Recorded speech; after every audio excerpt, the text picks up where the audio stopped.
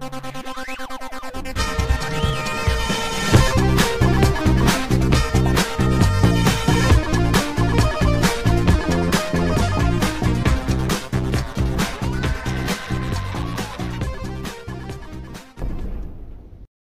guys, welcome back. This is Matt Chat episode 370 featuring part 2 of my interview with Mr. David Wesely. In this part of the interview we talk about the early days, and I mean the early days of the computer games industry, if you can even call it that. We're talking about a time when if you wanted a computer, you had to build one yourself with a kit called the Altair. A lot of fascinating stuff there. We also get in a little bit to the Commodore PET and Trash 80 days. Dave's work with Avalon Hill and Discovery. A lot of really fascinating stuff, including some insights about what gamers bring to the game. They actually sometimes imagine that stuff's in there that's really not even in there. And you can actually be inspired by that to later put it in. It's kind of complicated, but it all will make sense. Anyway, got a lot to cover here, so without further ado, here is Mr. David Wesely. So you're doing all this work with role-playing games, tabletop, miniatures games, and for some reason decided it would be a good time to go into computers. Computers and the video game industry. I wonder if you could talk a little bit about what made you want to make that transition, and also why the Coleco of all. Okay. systems. Well, for starters, I had met, through our wargaming group, I'd met Dan Nicholson, who was 5 years older than I was, and who was a mathematics major at the U and graduate school at the time, which actually he was a computer major, but they didn't have a computer department. So you went to math department or something else where you got to use the computer. So he got a degree in mathematics, and then after he graduated from U of M, he went off and went to work for IBM. And he is doing some really cutting edge work at IBM's facilities in Rochester. And we stayed in touch. It's only 90 miles from here down to Rochester, right? So we were still gaming. And he told me one day, you know, someday, David, people will all have computers in their houses. And I said, yeah, right, and anti-gravity boots, too. And he said, really, you know who I work for? I said, all right, well, listen, Dan, I'll believe. Because you just showed me an IBM Model 5100, $15,000 sort of portable computer that's about as easy to pick up as a small filing cabinet, and has a screen this big on the front. Green and black screen, right? And you could play a couple of things like Lunar Lander on it. And I said, so $15,000. All right, I'll believe that someday some people will have computers in their homes the way some people have grand pianos, because it takes you just about as long to learn how to program your computer as it does to learn how to play the piano. And because there will be some people who are engineers or scientists who really could use that computer there that they can run over to in the middle of the night and get their latest work onto it, and not have to go into the school or the business to get at the computer. And there will be some people who will want the nice shiny new IBM Model 7000 or whatever it is sitting in their living room to impress all the neighbors who come in and see it, just like now they can come in and see the Steinway sitting there. They don't know how to use it, but it looks cool. And he shook his head. He was such a fool. I didn't know what I was talking about. Well, a few years later, he came back to me and he said that he was planning on starting a computer software company to develop software for home computers because it was going to come soon. This is about 1968. And by that point, he and I had built an analog computer, which was like the height of computer technology for about 1910. But it was within the realm of what two guys could put together who understood the science involved. And it was cute, and I still have it, and you can push the button and the lights blink, you know, so it's kind of there. But it didn't hold a candle to the first generation of home computers that came out.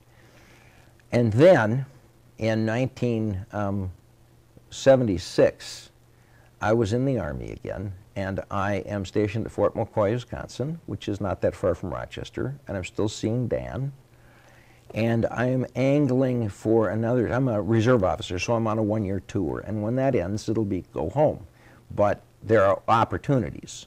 And so I'd been angling to get myself assigned to a 1 to 3 year tour at Fort Greely, Alaska, which is a way cool place to be.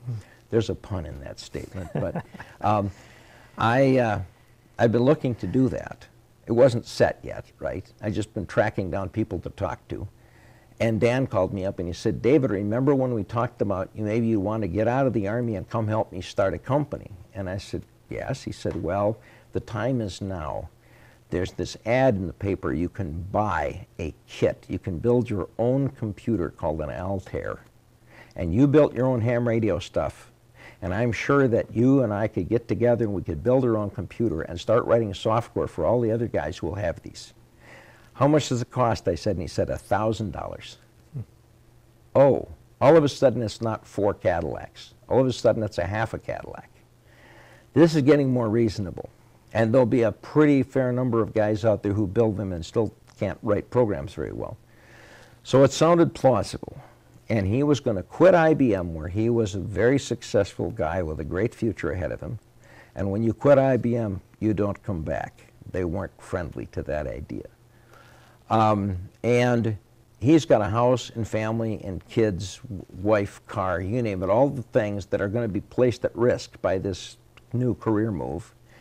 And I'm an Army officer, I'm an Army Reserve officer when I get out of there. I don't have a family to take care of. I don't have a house to make payments on. Everything, I'm footloose and fancy free, and I've got money in the bank, and why not?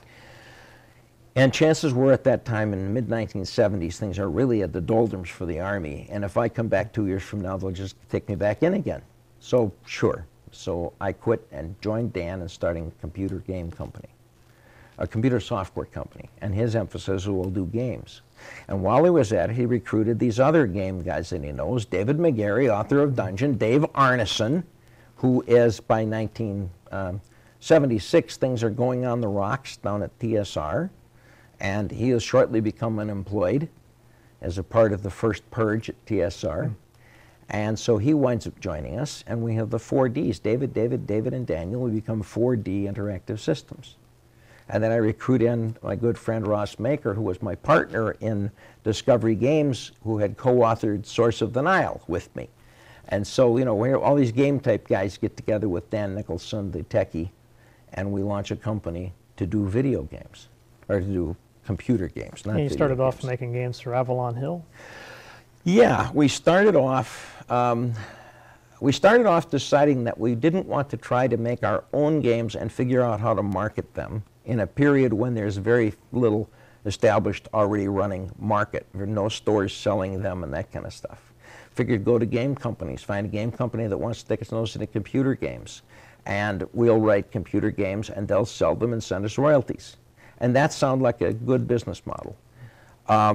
Unfortunately, the Avalon Hill company that was interested in doing that and wanted us to make computer versions of their board games didn't understand what the limitations of the systems at the time were, that you can't reproduce an Avalon Hill map board on a Trash 80 or a TRS-80 or a Commodore PET. Systems that do not have any graphic capability. The most you could do would be print sort of mock pictures by using suitably shaped letters put next to each other. And it just doesn't work out for printing out the complexities of even the simpler Avalon Hill games. So we had a lot of learning curve for them to go up. And while they were floundering their way forward trying to figure out what they wanted, they kept feature creeping us. Every time we had something almost ready, they'd announce that they wanted to add something else to it. And we were getting paid in future royalties, not hourly, by them. So everything they did that made us work more cost us money and got us nothing until the thing went on the market. When they finally started selling, our royalty payments from Avalon Hill were unimpressive. And so after the first few games that we did for them, we did Acquire and what else comes to mind? Darn, I'm going blank after all these years. Acquire is the one that was fun. Mm-hmm. And we worked on football strategy and baseball strategy, and I'm now at a loss to remember what the other computer Avalon Hill titles we did were. There were like 5 of them, right? Took their board games and turned them into things. And then, while that's going on, and don't see you doing so good, Ross Maker had suggested a game that he called The Bomber Will Always Get Through, in which you defend your city against attacking World War II bombers with escorting fighters, and you have interceptor fighters that you try to shoot them down with. And the graphics on it were insanely simple. It was just this horizontal, this side view. It shows altitude at the left edge of the screen, the target city's down at the bottom left corner, and across the bottom is the range out from the city. So it's sort of like a radar scope presentation. And there's a little F for you and your fighters, there's a B for the enemy bombers, then E for their escort. And each turn you get to say, fly east and climb or dive or fly level, or fly west and climb, dive, or fly level. And when you're close enough to make attacks on the bombers, you can tell it to do a firing pass at the bomber from where you are, or on the same level, or from below, and from ahead or behind. So there's 6 different directions you could attack them from. And this is a fairly graphically simple game. And Ross and I cranked out and had some fun playing around with it. And Dan, we didn't have a buyer for it.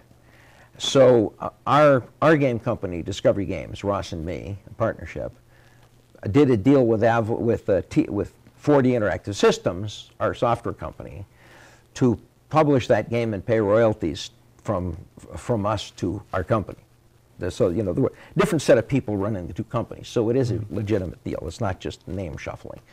And then Ross and I were out selling our Source of the Nile board game at conventions, and we took along the computer, our Trash 80 computer, with us. We're the only people in the place, with all these guys out there selling board games, Dungeons and Dragons and all that. We're the only guys in the place with a computer on our table. People lined up to see the wonder of the ages. And we're charging them 25 cents a play. And if you do well, you get a little message that gives you a secret password to sign on with next time that will get you a choice of airplanes to fly instead of just the standard one.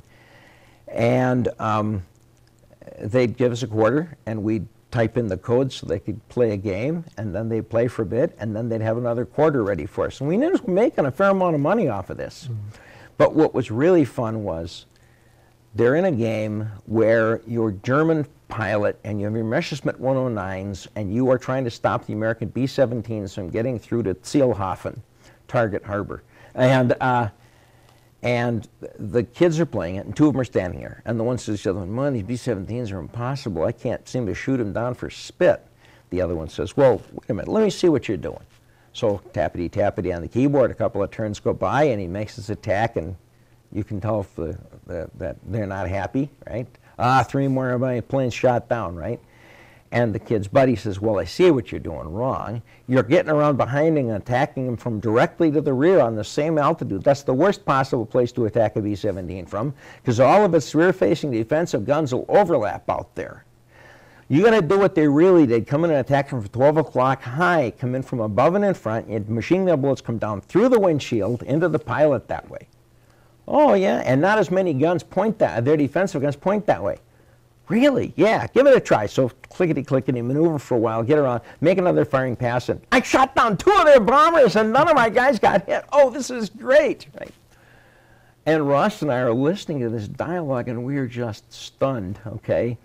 They go through it, and then the 2 of them stand there pointing out to all their buddies about how cool this game is, because it got all this neat stuff in it, right? And we know that when we set it up, we just counted how many guns you have on the bomber. There's 13 on a B-17, so you got 13% chance of shooting down a German fighter when it attacks you. That's all there is. The direction you attack from has nothing to do with the results.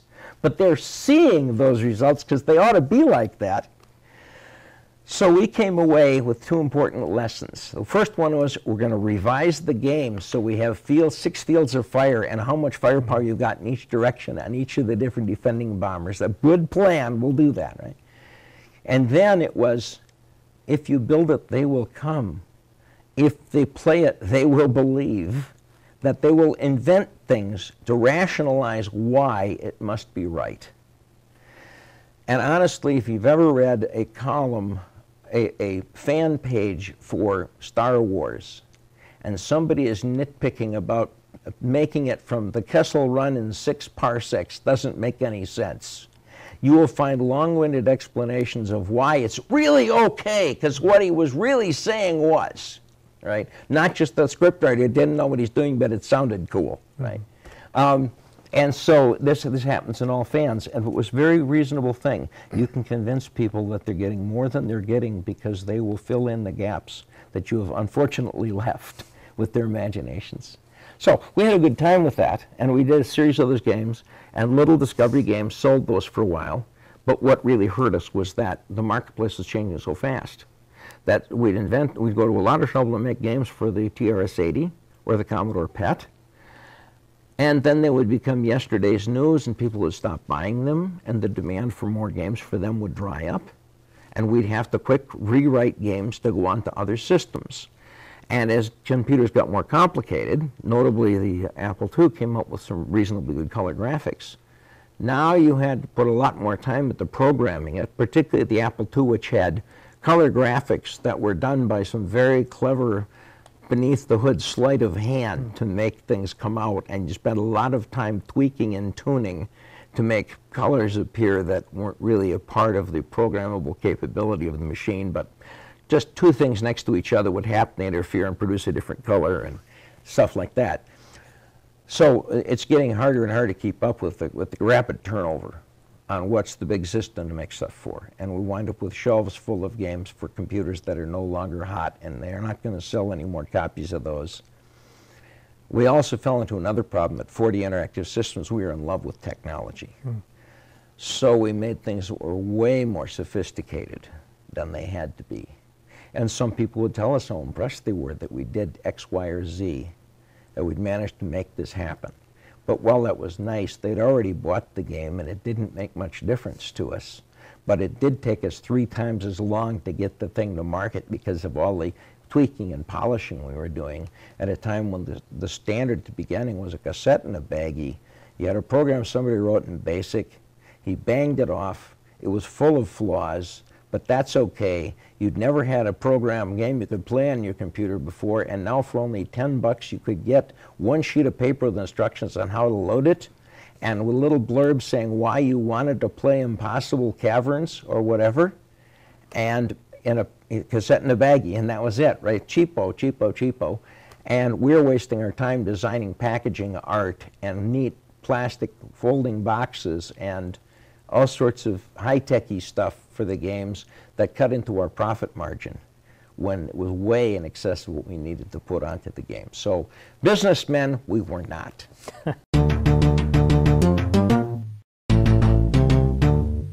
And that's all for this week's episode. Hope you guys and gals enjoyed that. I should be back next week. I kind of missed last week. Sorry about that. It's been a pretty hectic time here at Old St. Cloud State University, but hopefully things will even out here and I'll be able to keep these shows coming on a weekly basis like they're supposed to. Anyway, thank you very, very, very, very, very much for your part in making these shows happen. Could not even think about doing this show without your support. Thank you very much for that. And remember, if you want to help the show, you want to do your part, just go to that link in the show notes to the Patreon site. Only $1 or $1 an episode's all I ask. If you don't want to do the Patreon thing, you can go to mattchat.us, and there's some other options there, including a GOG affiliate link, so you can buy some games and support the show that way. So lots of ways to support the show, even just telling other people about it. Whatever it is that you do to help me, I really appreciate it and want to thank you for that. So thank you. All right, what about that news from the Matt Cave?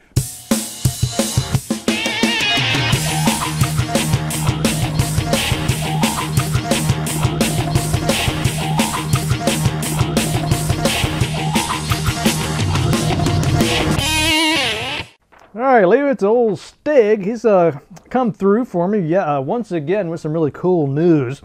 This first one is about 90s Disney afternoon cartoons. Capcom is bringing out a sort of collection of their video games based on these cartoons. We're talking about DuckTales 1 and 2, Darkwing Duck, Chip 'n Dale's Rescue, Rangers 1 and 2, and Tailspin. All these games available for PS4, Xbox One, and the PC for $19.99 is what they're asking for that collection. So stay tuned for that. I know some of you probably will really, really enjoy these. I remember playing DuckTales. I don't know if I've ever played these other games. So if you have, let me know. what you think. I had a lot of fun with the first DuckTales game anyway. He also, Stig also wrote in about a game called Kingdoms and Castles. Now this is a game about growing a kingdom from a hamlet to a sprawling city and then into a castle. So you design the city, you fortify it, you defend it from Vikings, and all of this in a quote-unquote beautiful dynamic world with a stylized procedural cloud system and seasons that cycle from summer to winter with a tree growth algorithm. So that all sounds great. And this is from a studio, by the way, based out of Grants Pass, Oregon, a company called Lion Shield. I think they've done Journey. I think I recognize that game from their list. But I think it's just mainly two guys doing this. So really looks impressive. $9.99 on GOG for pre-order. Go check it out, Kingdoms and Castles. And then finally, after 2 years in early access, the game Battle Brothers looks like it'll be ready for a full release on March 24th, 2017. This you've probably seen this game already, but it's a turn-based tactical RPG, one of my favorite phrases in the whole world, in which you manage a medieval mercenary company. And the emphasis here is going to be on historical equipment that actually makes a real difference in the combats, your strategies and whatnot. There's injuries, there's permadeath, and a dynamic event system that keeps things interesting outside of combat. So that all sounds really good. So really looking forward to this one on March 24th, 2017. So go check that out. All right, whew. I think that'll do it for the news. What about that ale of the week? All right, so obviously with this being St. Paddy's Day weekend, I thought it'd be cool to have an Irish ale. And my first thought was just a classic Guinness. I actually really like just a regular old Guinness every now and then. But I found this one. This is the Antwerpen Stout. And there's a bit of a story behind this one. Apparently, they have, until now, only made this available as an export into Belgium. I don't know what was really going on there, why this wasn't more widely available. But apparently for the first time ever, they're making it available to the United States and I guess some other countries. It is a bit more strong. It's a bit stronger than a regular Guinness. I'm actually not really sure what a regular Guinness Stout has as far as alcohol. I think it may be maybe 6 or 7% perhaps. This one's got 8%, so definitely a little bit on the stronger side, which is something I kind of like actually in a darker beer, especially a stout. Anyway, let's get this open and see what it's all about. All right, so here I am with this Guinness Antwerpen Stout. I was thinking that really Guinness, I guess, holds a special place in my heart. It was up until the time I tried a Guinness, it was really the first time I tried an ale that I actually enjoyed the taste of it. Up until that point, I'd only had Budweisers and Millers and, Coors, all that sort of stuff. And I never really liked any of those. I just kind of thought, maybe I just don't really like beer. I just hated the taste of those. But the first time I tried a Guinness, it was just so different, right? And that sort of sparked my little journey of into all the different varieties of ales and all the really good lagers out there too that a lot of people just haven't ever tried, right? So my challenge to you, if you've never gone beyond the sort of Budweiser family, try one of these more unusual brews at some point. Try a micro brew, some craft brew, or maybe something like this Antwerp, because I think you'll be surprised at the variety of flavors that are out there. Anyway, with all that said, let's give this a sniff, I guess, first. It smells really, really sweet. Kind of get almost kind of a wine aroma on this. I want to say too, when I was pouring it, I could actually hear the fizz in this. So it's got a lot of character to it, I guess you could say. A nice head on this. You can still sort of hear that bubbling and frothing away there. Always a good sign. Very vibrant, right? Anyway, let's give it a taste.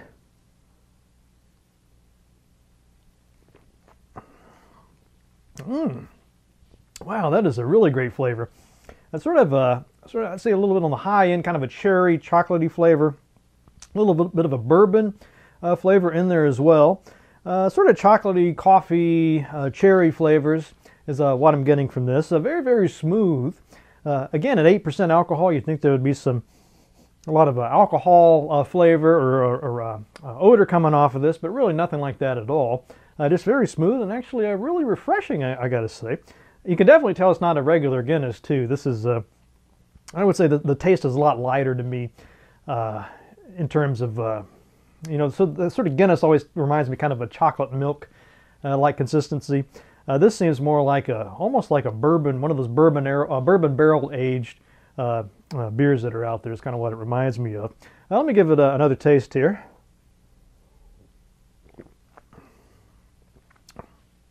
It's just there's a really good flavor on this. It'd be one you'd probably want to sip on for a while. It's definitely got some kick to it. I can sort of feel that a little bit of a heat there on the back end there. I guess that's the alcohol kicking in. Really though, really nice flavor on this. I think if you like Guinness and you want to try something within that sort of school, this might be a good choice. You know, let me try it one more time because I'm kind of getting some different reactions here.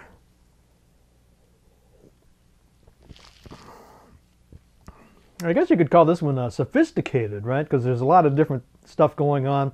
Even that third taste didn't really taste like the first taste, if you can believe that. It's almost kind of a toffee-like flavor in there now. Maybe a little bit of a what do you call those things? The black cherry kind of flavors. But anyway, it's really good, really complex, sophisticated drink. I think you could have a lot of fun with this one with some friends, and you could all get together and try to decide what it is you're tasting and smelling in this.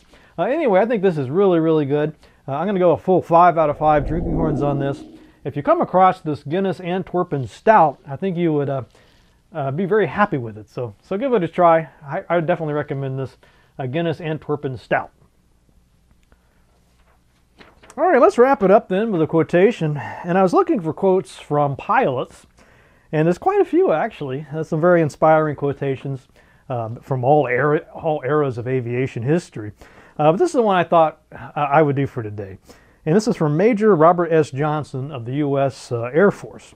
And it goes something like this. The man who enters combat encased in solid armor plate, but lacking the essential of self-confidence, is far more exposed and naked to death than the individual who subjects himself to battle, shorn of any protection but his own skill, his own belief in himself, and in his wingman. So ponder that and see you next week.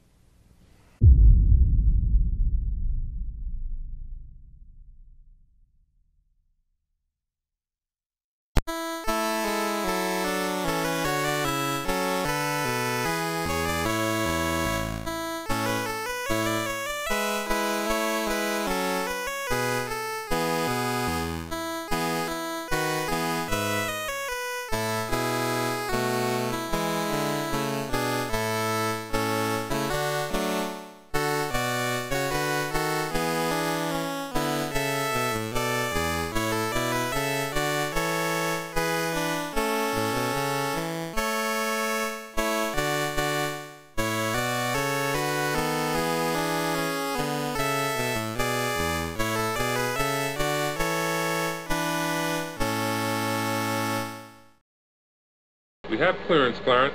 Roger, Roger. What's our vector, Victor?